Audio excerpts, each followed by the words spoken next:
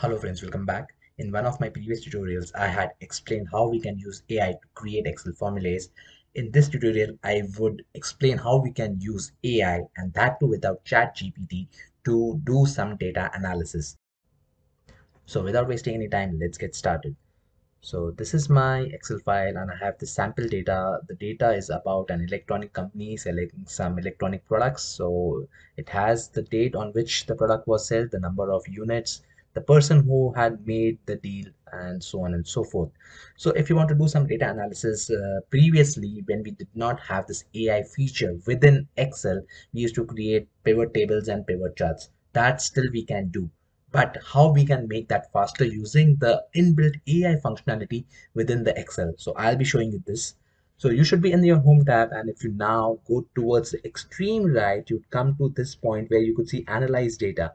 So you have to click on it and you could see on the left, the data has now been highlighted. So by default, the analyzed data has been picking up from where it needs to analyze the data. And now if you just scroll down, it has a number of suggestions. I will explain you what are these.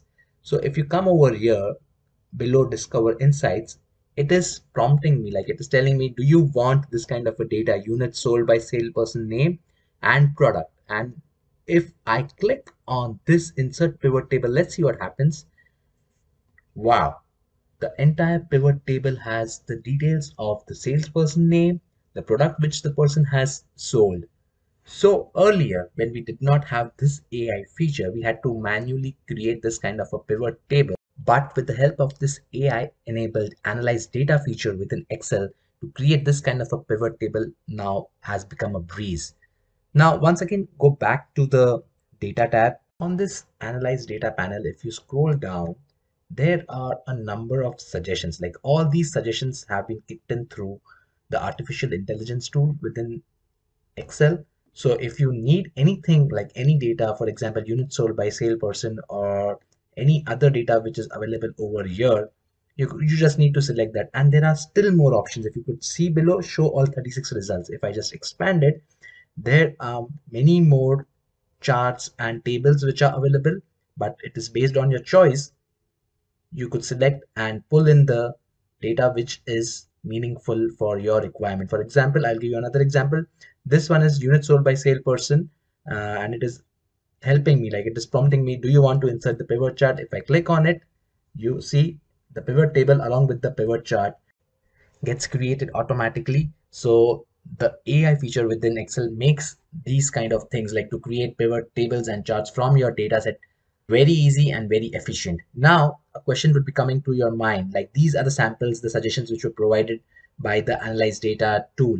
What if you want something which is not available within the list of suggestions? And that is an absolute beauty, because using natural language, I repeat, using natural language, you could create the pivot table or the pivot chart which you need for your analysis. So let me explain that in detail. Once again, we'll go to the data tab.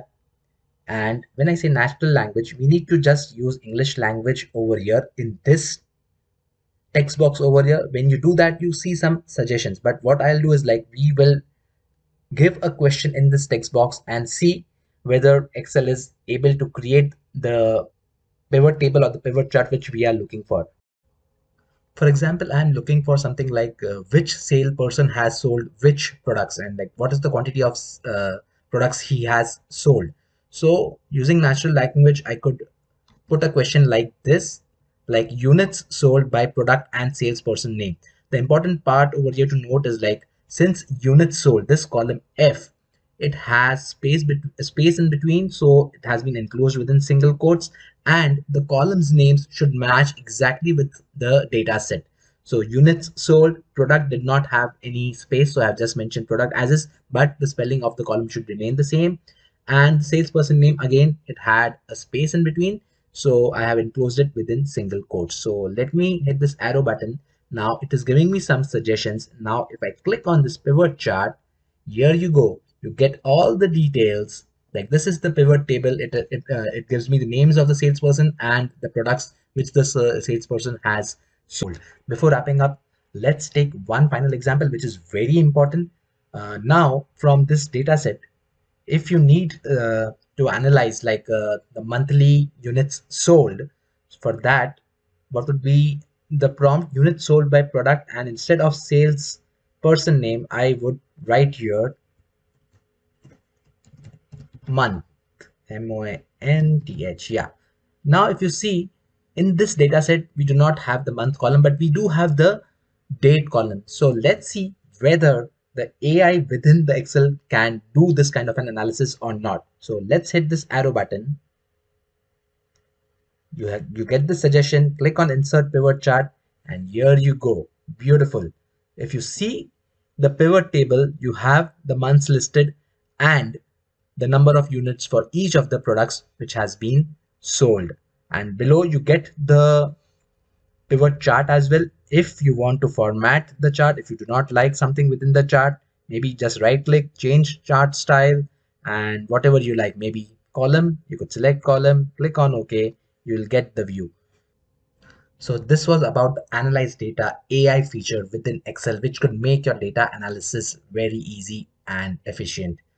Guys, I hope you found my tutorial helpful. If you like my videos, I would request you to please subscribe to my channel so that you'd be able to see the latest videos I would be uploading. Guys, thanks for joining. I'll see you soon.